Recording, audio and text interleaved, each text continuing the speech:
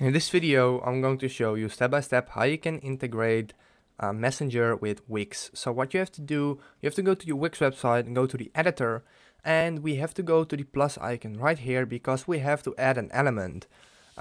We are going to use a website called Elfsight. I leave a link in the description down below, and Elfsight has a ton of widgets that we can use on our website. So they have, for example, Instagram feed, Google reviews, also chats. So we are going to be using the Messenger chat option. So once you signed up for an account, you can type in Messenger right here. Then go to Facebook chat. We also have different options right here. As you can see, create widget, just like that. And here we can change its design. So here we have the first one, which will look like this. A dot will appear here and people can contact you right there.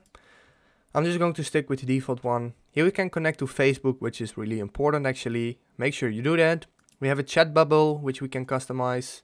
We have the header, which we can customize. Of course, this is a sample, but you can add your own picture to this as well. And yeah, you get the point. You can just customize this however you like. Once you created that, you can hit add to website just like that. And now we can hit add to website. Then this comes up. Copy this code. Now you want to go to your website, go to the plus icon, search for embeds,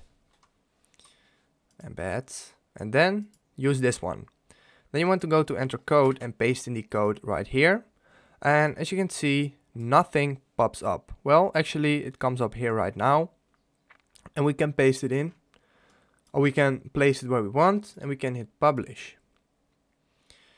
So obviously put it in a place where you like, and let's hit view site right now to make sure it looks alright.